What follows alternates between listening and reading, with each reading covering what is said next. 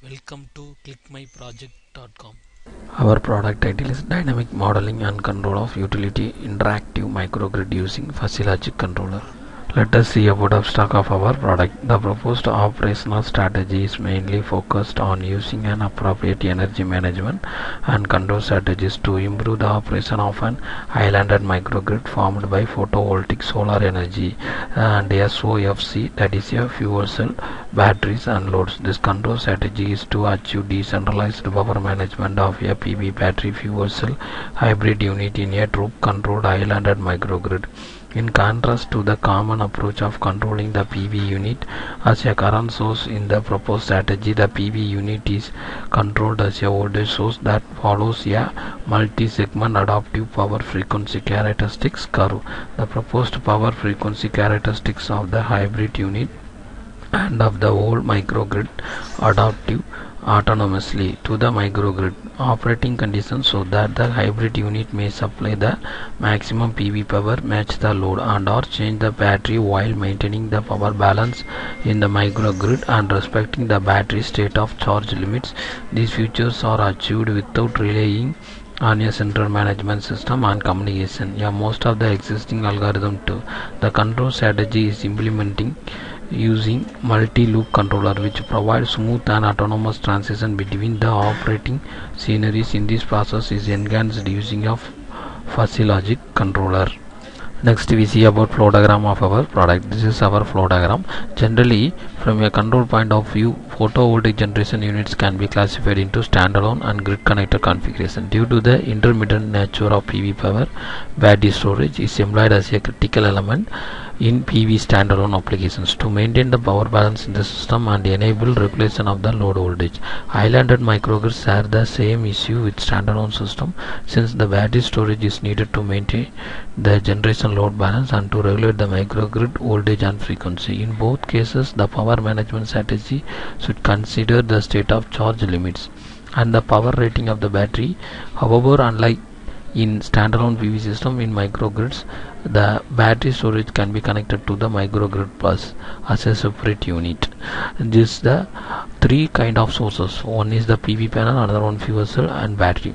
Both sources generate the voltage. After that, that voltage is converted into DC to DC using of these converters. After that, that voltage will be fed into the DC bus.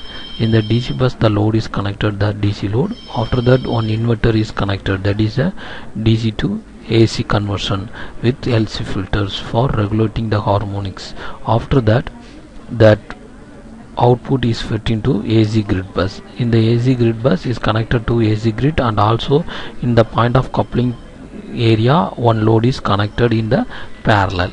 So overall process is conversion is DC to AC. Finally the load is a AC load. Next we see about running process of our product. In this proposed implementation is done in MATLAB Simulink environment. First open the MATLAB window and create a new model file. After creating that, we are arranging the elements from the Simulink library browser as per the circuit diagram. After arranging that elements as per the circuit diagram, we assign the parameters values for inductor, capacitors and panel and solar cells values. Here we using 72 solar cells for generation 44 volt in using of 1000 irradiance, and also fuel cell is used another source, and also wind generation is another source, and finally the battery energy system is connected in those system. Then the overall process will be converted into DC to AC, and finally the load is connected to grid. So first we see about the waveform of PV and IV curve, and before that we click the run icon, the simulation starts to run. So first one is the IV curve. This is plotted from current and voltage in the PV panel, and next one is the PV curve. This is curve plotted between power and voltage, and this is the solar battery output. Then this is the wind output. First one VDC and next one is the omega t and real and reactive values, and this is the solar power, current and voltage waveform. And next one is the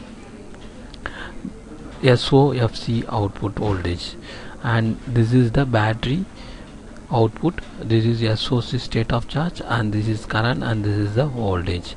And next one is the output voltage is getting from the wind side, and next one is the output voltage is getting the output DC load side, and this is the output voltage of another DC load sides, and this is the input of the inverter side.